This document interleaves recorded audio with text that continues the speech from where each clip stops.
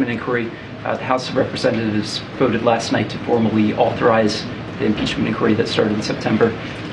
For a lot of people at home who only view this in very broad strokes, could you explain to people why the president interacted with so many of his relatives, foreign associates, and why he continues to deny any interaction? How should people think about this? Well, let's be very clear here. And I talked about this yesterday, and I'll talk about it a little bit more. And the president put out a statement yesterday that was very clear.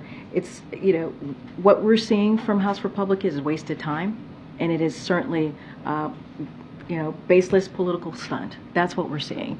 And they're leaving, House Republicans are leaving this week to go, enjoy a nice holiday, right? As most Americans should. But what happened to the funding to Ukraine? You just asked me about Ukraine. They haven't been able to get that done. They haven't been able to help us fix what's going on at the border. They haven't been able to get that done. They haven't been able to start a conversation on how we're going to avert a shutdown in January. They haven't been able to do that. And so, look, there's been zero evidence. Zero evidence. You can ask me about engagement and what the president has done with his family in conversation, but there's no evidence. But there's no evidence.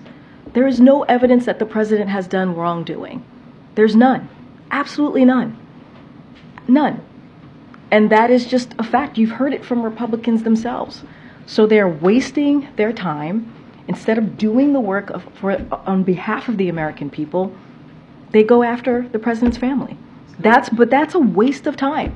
Is there an easy way to counter the central message, though, that the president interacted with associates and has been lying about it since? The president is not lying about anything as it relates to what House Republicans are trying to do. It is baseless. It is a political stunt, and it has not proven that the president has done anything wrong.